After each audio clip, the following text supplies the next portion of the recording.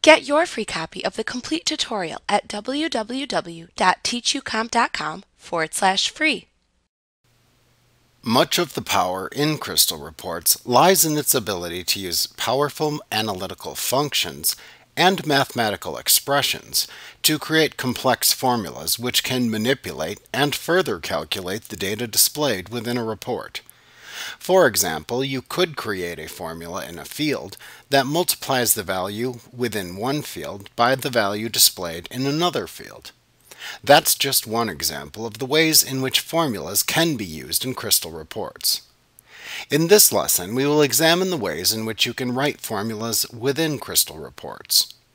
There are two different ways of writing formulas. You can use either the Crystal syntax or the basic syntax.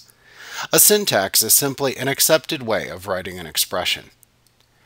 Crystal syntax is the way of writing formulas which has always been included in all releases of Crystal Reports. The basic syntax is similar to the way of expressing statements in Visual Basic, but has specific reporting variations implemented. You can use both types of formulas within your reports. You simply have the flexibility of choosing whichever syntax you prefer to use and are more skilled or comfortable with using. Now, all formulas, regardless of how they are expressed, make use of some common elements.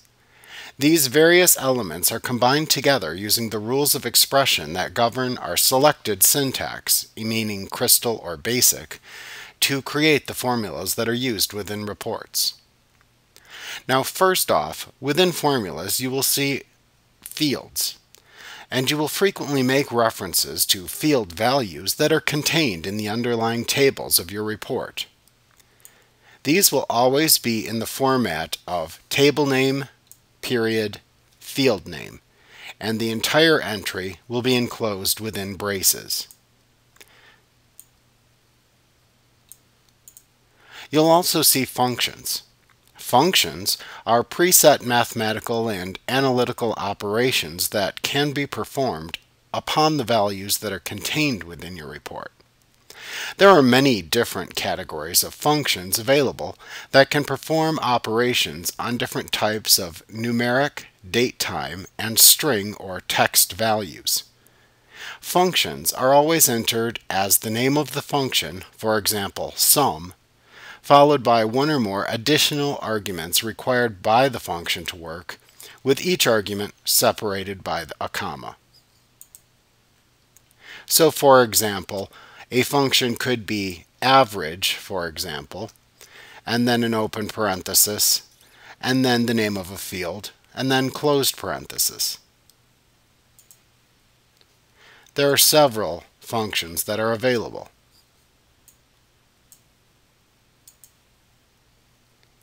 You also have operators, and Crystal Reports allows for the use of several standard mathematical and comparison operators within report formulas. For example, the plus sign can be used for addition, and the greater than symbol means greater than, and so on and so forth.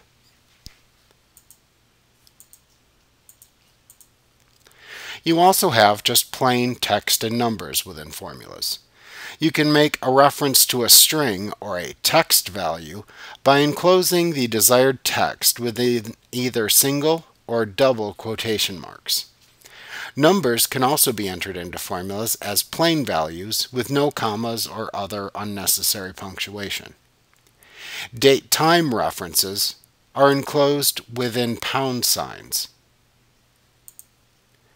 You can also have entirely other formulas within formulas.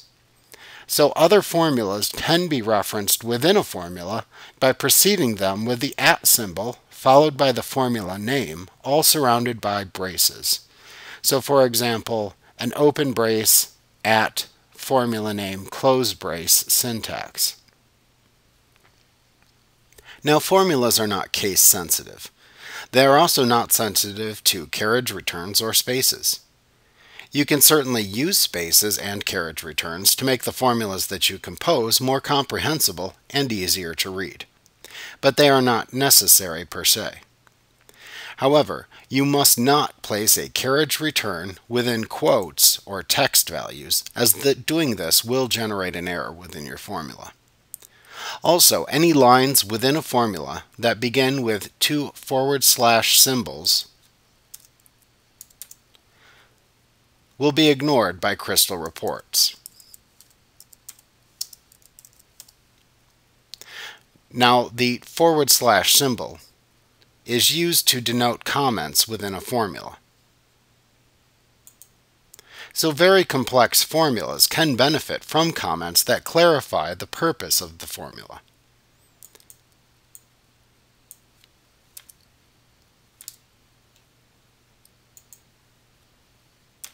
Like what you see? Pick up your free copy of the complete tutorial at www.teachucomp.com/free.